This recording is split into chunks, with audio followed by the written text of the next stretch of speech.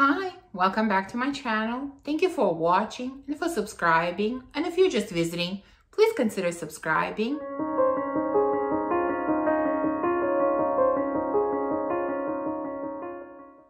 Today, we're going to talk about classy, elegant, and sophisticated fragrances. Fragrances that I think every woman needs in her collection. I think these are fragrances that would be great signature scents, fragrances that will be appropriate for any occasion. And when I started thinking about what fragrances I wanted to include in this video, I realized that I kept gravitating towards a specific list of notes that are prominent in these fragrances. And that's kind of how I divided this video. I have a few, I think 5 probably different notes and a few fragrances representing each note that I would consider elegant and sophisticated and classy. And I believe that I saw a video that Giselle, GB Fragrances, did on elegant and classy fragrance notes. I will definitely link it in the description below. So we all know that I love vanilla, and there are so many different vanilla scents, but I think there are some that can definitely be called very classy and very elegant. And so I've chosen 2 here. The first one is the one that has been my favorite for a very, very long time, and the one that I mentioned many, many times on my channel, but I had to bring it up again because I think it's one of the most elegant vanilla scents, and this is Cinema from YSL. So in addition to vanilla, we have clementines, we have almond blossom, amber, benzoin, and to me, it smells like warm, sweet clementine tea, maybe slightly floral tea. It is such an understated beauty. It is so classy. I can sort of see, you know, it's called cinema, and I can sort of see somebody walking on a red carpet in a beautiful gown and wearing this fragrance. That's sort of what it makes me think of. It is such an elegant scent, and I would definitely recommend it to anyone that's looking for sort of a understated type of vanilla. So again, this is Cinema from YSL. Vanilla that I've chosen is from Guerlain, and this is Angelique Noir. This one is a little bit different because this one is a green vanilla. There's of course vanilla Angelica in here. There's also cedar and pear. And again, this is very smooth, very creamy, and very understated type of vanilla. It is definitely not overly sweet. It is a touch woody, and I think pear brings a really nice, slight fruity touch to this. But overall, very smooth, very creamy, very green, but you know, green in a really nice way. When I say green, I mean really fresh, non-bakery type of vanilla. So if you're not a fan of green notes, I would say don't be afraid of this one. It's not overly green. So Angelique Noir is absolutely beautiful, and I think very, very classy scent. Next, I have 2 iris fragrances. And again, I think iris is very kind of regal, very sophisticated, very classy, elegant type of floral note. And one fragrance that I've chosen here is Iris de Syracuse from Boucheron. This is a newer fragrance in my collection. And when I first got it, I wasn't completely sure about it because I don't like every iris. It has to be sort of the right type of iris. And I wasn't sure about this one, but you know, the more I wear it, the more I really, really love it. So the notes in here are pepper, orange, pear, heliotrope, jasmine, musk, vanilla, patchouli, iris, obviously. And when I first sprayed on in the opening, the iris is not very sweet and not very powdery. I would say it's more of kind of green and fresh type of iris. And then as it starts developing, it really becomes sweeter and more powdery, but it never crosses that line of being too powdery or being too sweet, which is what I don't like in an iris. This one is not like that. It sort of gets close to that border, but it never crosses it. And it has a certain element of smoothness and creaminess to it, and maybe even a little bit of earthiness, which I think probably balances out the sweetness and powderiness and doesn't let it cross that line. Overall, very, very elegant scent. So if you're looking for an iris type of scent, I would definitely recommend this one. And another iris scent that I have is Meteorites from Guerlain. And I would say this one is also very elegant, but more in kind of a playful, young type of way. So I would say maybe I would recommend Meteorites to a younger girl and Iris de Syracuse to someone who is a little bit older. Although, of course, as I always say, wear whatever you like. There are no rules to fragrances. I believe that. So in this one, in addition to iris, we have apple, green notes, bergamot, there's musk, orris, sandalwood, and I definitely get a very strong note of apple. It brings really nice crispness and a little bit of sourness to the scent. And I really enjoy when there is sourness in scents. That just appeals to me. And that's what we have here. And I think green notes bring even more sort of, I would say, freshness together with bergamot. So you have an iris that's very, very fresh and very crisp and kind of bubbly and happy. And even, you know, looking at the bottle, I love everything about it. I think it corresponds to the scent perfectly. So I would definitely choose this one for someone who wants a really iris, a fruity iris, let's say, because apple definitely adds this to this fragrance, a really bubbly, happy type of iris. There are two more floral notes that I would consider very sophisticated and elegant. And of course, that's rose and peony. And very often, although not always, but very often these two notes are combined together. So I've chosen here one fragrance that features peony and one fragrance that features rose. For the peony, I've chosen Peony Printemps from Maison Lancôme. This fragrance has pink pepper, peony, and rose. So as I said, you know, peony and rose are together here, although I would call this scent about peony, just like the name suggests. Rose really plays a supporting role here. Peony is much more prominent to my nose, and it has a really nice punch of pink pepper in the opening. It definitely has a little bit of spice, and then it settles into a beautiful musky peony. I would say this scent is very, very elegant, very understated, would be great as a signature scent, great as an office scent, overall extremely elegant. So that's again Peony Printemps from Maison Lancôme. Now let's talk about rose. And you know that I absolutely love the note of rose, and I have so many rose scents in my collection. But when I tried this one, and I don't have a full bottle of this one, I just have a mini. When I tried this one, I just completely fell in love with this. And from all the rose scents that I have and I have tried, to me, there is something about this one that I find so elegant, so sophisticated, so regal. It's just, I feel like it's a fragrance fitted for a queen. Don't ask me why, I don't know, but these are the associations that I'm getting with this fragrance. And like I said, I have a mini, but as soon as I have a chance, I will definitely get a full bottle because I completely fell in love with this fragrance. So finally, what am I talking about? This is Gris Dior from Maison Dior.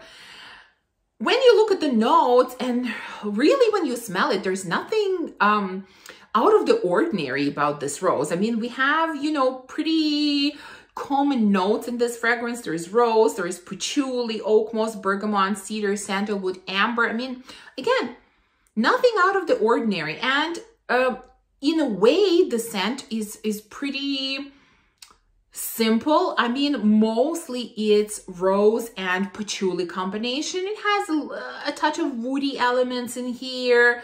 There's maybe a touch of freshness, but overall it's, you know, musky rose with patchouli. That's what it is. But they must have added some magic to this scent because there's something special about it. There's something so elegant about it, so classy.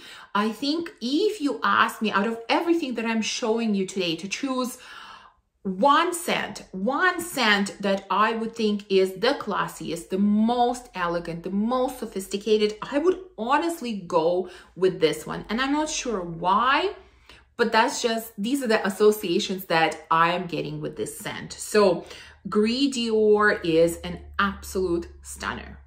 Now, I also think that fruity, kind of citrusy scents can be elegant as well. Maybe these are not the types of scents that you think about right away when you're thinking about these classy scents, but I think there are some that could be considered elegant and classy. And so I've chosen two here.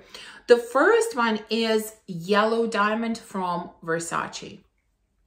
This one has pear, citruses, mimosa, white florals, and musk. And it is really a beautiful combination of fruity, citrusy notes. And I think it's the note of mimosa, which I also think is a very elegant flower that really kind of balances out the fruitiness and the citrusy nuances of this fragrance and doesn't let them get too sharp or too punchy. Overall, I think it's one of the best designer scents that I have tried. They're kind of in this fruity, citrusy category. I absolutely love this one, and I think it is very, very elegant. The next one that I've chosen is definitely louder, punchier type of fruity scent, but I still think it has an element of elegance and sophistication to it. And I'm talking about Cassiopeia from Tiziana Terenzi.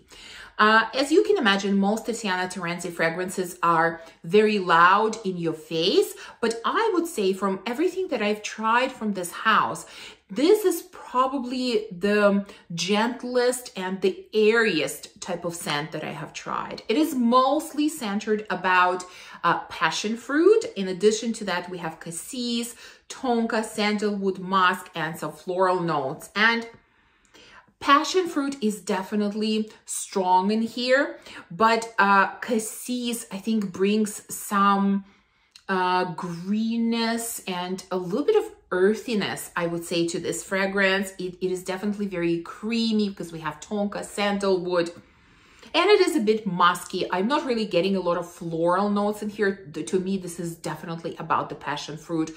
This is the star of this fragrance, but it has very airy and very light quality about it. The musk in here is beautiful. It's not your typical Tiziana Terenzi musk that can be really in your face and really strong.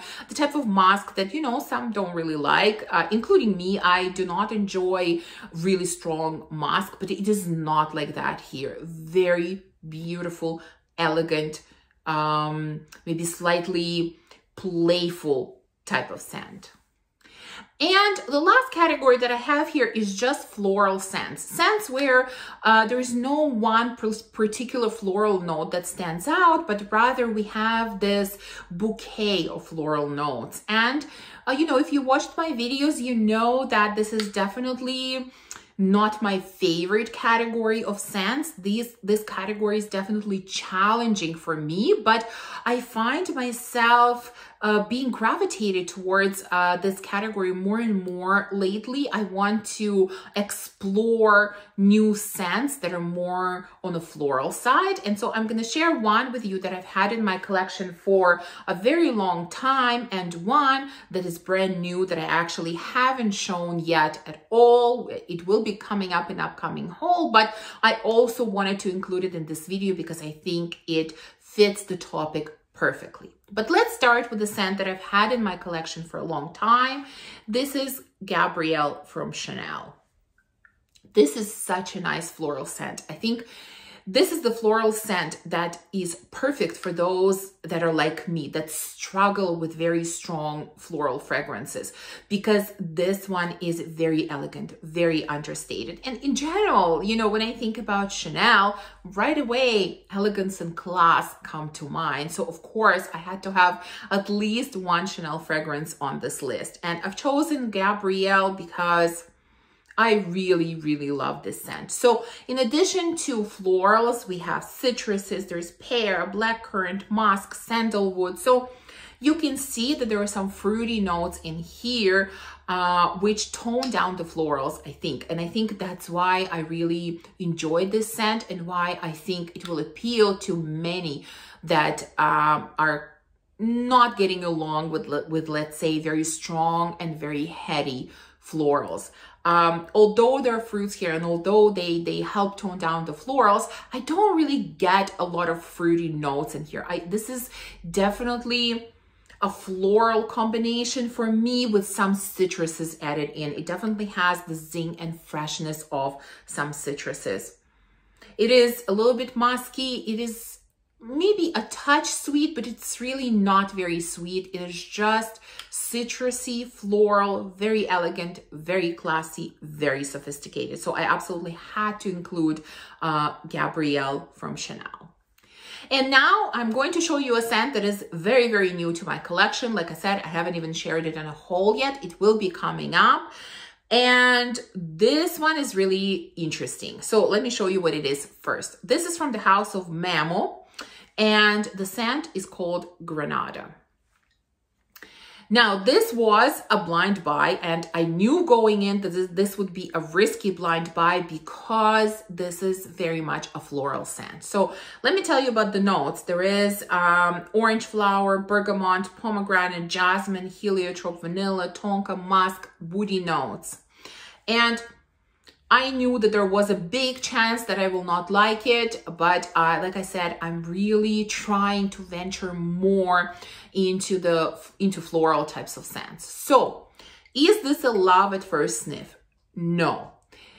Do I hate it? No. I'm probably somewhere in the middle. I'm kind of very fascinated by this scent, and I'm really trying to wear it more and trying to see if it will become a love. I don't know yet, but I can tell you that I like it more than I did originally, and I like it more than I thought I would. So what is the scent about? Like I said, this is definitely a floral combination, and these are serious florals. They're very heavy. What I'm getting more than anything else is jasmine and orange blossom. These are the most prominent notes to me. There is a little bit of sweetness in here, and for me, the scent is actually sweeter in the opening than it is in a dry down. I actually really love the opening. The opening is beautiful because I'm getting sweetness, and I'm getting a lot of orange blossom.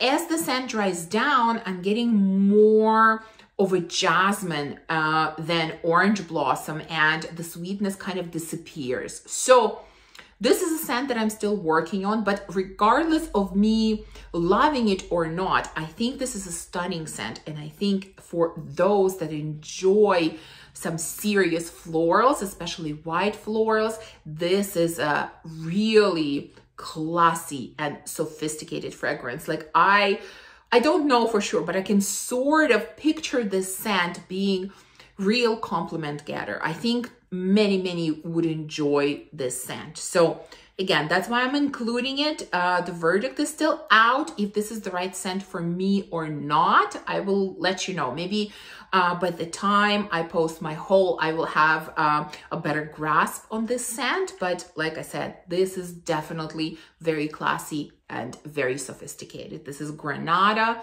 from Memo Paris. So this is my list of sophisticated, elegant, and classy fragrances. I would love to know if you have these types of fragrances in your collection and what they are. I hope you enjoyed this video, and if you did, please remember to give me a thumbs up and subscribe, and I will see you soon in my next video. Bye!